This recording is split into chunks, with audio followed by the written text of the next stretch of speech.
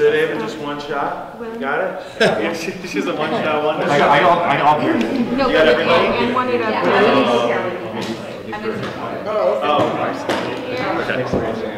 Hi. Hello. This is Ginger from the Outlander. Hello. Hi there. I'm coming too? Yeah, me too. Yes, that's correct. Yes. I love when cameras start to look like a creature from. I know. Like this is from the new Dark Crystal show, right? I think. Stranger Things 4. Hello. Good. How are you? Nice to meet you. Has it coming? Herzlichen Dank. I promise this is not going to be in German. It could be. It could be, no. Be fine. I wanted to make it usable for them as well. Right. Frederik? Oh, Freddie. Freddie, okay, Freddie. As a composer who has worked in many different media, TV, film, video games, you have a certain process for your own personal process for composition. Does that change depending on the project that you are working on? And when you work with the director, the showrunner, how does that influence, or how can that influence your process? That's a really interesting question. Because there's certainly certain components of my job that are always the same, which is me walking in my studio and sitting at my desk and hitting my keys. But how I think about the movie and the characters is very much influenced by who I'm working with. Because directors will come in and tell me a very simple thing like, just before we do any spotting, let's talk about how I want the audience to feel when the movie ends. And it's things like this that immediately change how I'm looking at a project or a movie or a story. And and sometimes it's very systematic, where we go from start to finish and we discuss every character and where things are going, and that sort of guides my way. In the Dragon Prince, it's a very interesting, different aspect because they never tell me what happens next. So I'm kind of in the same seat as the audience is, which makes it, I think, it puts my mindset in a different place as if I would know everything. And maybe that's a good way to go, and it will keep the music innocent enough so things are not necessarily, spoiled too soon from a musical perspective. So yeah. Though there are some exceptions to that, right? So there's a character in the Dragon Prince who was kind of hidden for the entire first season, really. True. And we discussed that character with you so that you could kind of introduce some themes around this mysterious character in the first minutes of the show, even though we don't meet him until season 2. Yes, but they only gave me like very rough details. I don't think you guys went into too great detail on what's going to happen. It was just like, by the way, this guy will come back and he might be. That's kind of all I knew. Okay. And I think that was probably enough. Yeah. Yeah. But people notice that. Like it's I know, amazing. I've people on social media, right? Go back and they see it and they realize, oh my gosh, like this Erebos' theme is like. It's already there, like in the first minutes of the show. It's cool. Yeah. So, Freddie, how is it? Because I did not realize how much you was accredited for the DC animated film. So, how is it working on the genre of superhero, especially with the really booming era of it being right now? Like, how is it with that concept? And then there's Doom that you're working on, the movie that's there. Yes, very different. Yes. Well, how is it? It's the best time of my life. I mean, I get to walk in my studio every day and work on cartoons. I mean, that's like, what else can you really wish for? it's that's it. So no, it's fun. I mean, I was really lucky to get into the DC line as well because they've created this whole new universe and the string of movies that kind of all connected, and I was able to tap into most of them. So it almost feels like another giant TV show that's just broken up into movies, but the themes are all over the place from every movie intertwined into all these other films. So it's been fun to structure that kind of along the way. And I didn't know I would be doing this many, so I would have done things differently if I had known this. But yeah, this is what it ended up, and it's super fun. Doesn't look like they're slowing down, so I think now you have to know that things for the long run with them. Yeah, well, Batman Hush is premiering tonight. Are you coming? I will be there. There you go. Aaron, what about your process? When you are having a new project, does it depend on what the project is or what the medium is when you say, okay, we know we're going to need a soundtrack, I know this sound and this makes me think of this person, or does something else step in and influence that decision? And then how do you go forth? You're communicating with them what you want.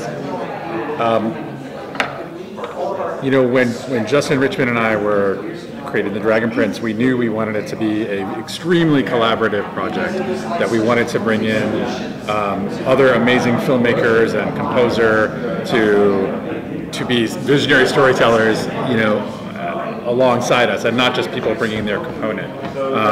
One of the people we were fortunate to bring on early as showrunner was Giancarlo Volpe, who is an amazing director and a really talented showrunner, and he had worked with Freddie on Green Lantern, and so he kind of spoke to kind of, I guess, Freddie's incredible unlimited abilities to bring emotional storytelling into his music, and so it's really about finding the right person who you believe in. And then, you know, when we talked to Freddie, we connected right away, and he did a sample of for one scene that legitimately made my daughter cry, which normally is a reason not to work with someone, but in this case, it was like, all right, well, there we go.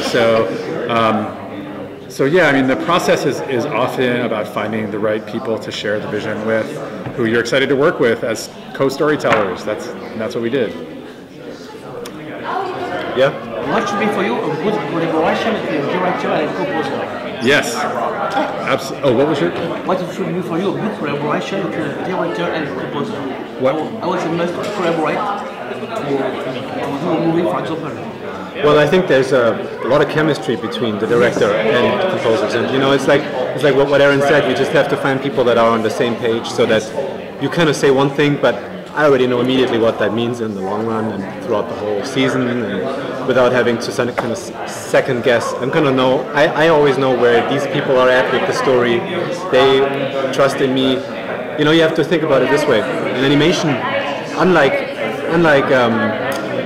live action movies, there is almost never or sometimes very little temp music, because there's no real time to do that, to spend the time to cut in temp music. So the editors may put in some placeholders here and there, but often it's just there to kind of help the cut. And then when I come in, I more or less ignore most of it and kind of try to do my own thing. So first of all, not be derivative of anything already existing, to kind of add my own personal touch to it, which I know the filmmakers appreciate as well, and hopefully make it better. Because temp music often is just kind of works, but it doesn't quite work as well as it can. So, and you know, there's a big field of creativity that I can search in, and it's really fun to work with people where, first of all, that appreciate what I'm bringing to the table, and secondly, that make me feel comfortable to take risks. Sometimes you work with people where you're always second guessing everything you're doing, because you're like, oh, they said they don't like French horns, oh, this guy's allergic to drums, and you know, you kind of restrict yourself from all these things where people just kind of impose restrictions on you. But in Dragon Prince specifically, I feel I have a cool idea that may be a little bit out there, but I'll do it, and if they say no, then that's fine, I'll do something else, but at least I have the ability to try things, and often something really cool comes out of it. And you know, that's really, I think, having that mutual trust is key to a really good creative process. Thank you. I was just going to ask, just to double down on that for you, Aaron. Yeah. What type of confidence and creative freedom does Netflix give you in order to do That's a great question.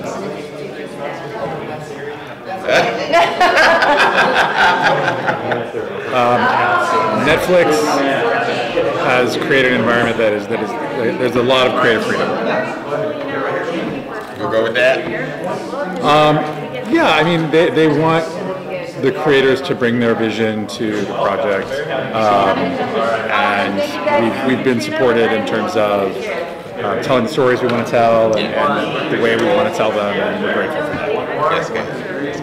Something I'm always interested in, and it doesn't really matter the medium, is a composer's use of, hopefully careful use of dissonance. Is that something that, when do you like to use it? How do you choose to use use it in something like The Dragon Prince. And if you have any thoughts on that or input, I'd like to know what your thoughts as one of the creators to kind of make sure everything fits and is streamlined and telling the tale and not distracting and not taking someone out of the story. If there's ever been an incident where you have maybe had to be convinced of something that it sticks. Well, dissonance is a tricky thing because it can be interpreted as not good sounding or a mistake even sometimes if not done right. And I think in our case, we don't really limit ourselves to saying this is a preschool show, we cannot use any dissonance, nothing can be creepy or horror music-esque. We don't really do that. If something's scary, we go full on scary. If something is creepy, we can totally do that. And dissonance certainly plays a big part in that, especially when there's a lot of creepy moments in the show that require, mostly circling around Vera and his. You mean literally like dissonance, like from a horror musical movie. dissonance? Yeah, yes. like strings making the hair on your neck stand up. Yeah. And we've set it up so we can do that without anybody thinking it's weird, out of place. And that's kind of nice to have that as part of the palette. When things really go weird, you go weird. And Alvaros, his theme, the character we talked about earlier, his theme is actually quite dissonant. It's not, the keys are not related to each other. And the scale is unusual too. So within that you create a certain dissonance that on one side creates mystery, but also gives you this feeling of this guy's off, something is not quite right, I don't trust him. It's discomfort. It's discomfort, but it feels still cohesive and melodic, so it's a piece of music. But I think we've earned that trust from the audience to do that without it being out of place or anything like that. It never bothered you? I don't think I've ever gotten a note where somebody said it's too dissonant or this sounds like a mistake. It's been usually different, like story points, which is great. So I've used it right, I guess. Okay. So we know season 3 has been announced. Right. Can you give us a little bit about the direction we may be going with? Definitely an Aaron question. Well, we'll be talking. We have a panel tomorrow. We'll be talking about it. Some stuff I can't say until then. Hopefully, make it. I personally I'm so proud of season 3, and it's amazing. I think all the things we wanted to do. I think everyone was coming to the table with all their powers really strong. I don't know. There's a moment in the middle of season 3 where we were listening to your initial score with my wife, and it was at night. And again, I'm telling these stories about him making my family cry. And she was, she was pregnant, and so she's thinking about motherhood and things like that. And after the scene, she just said she was really shaken. She was devastated. And it's like the season is going to be really powerful, and we're really proud of it.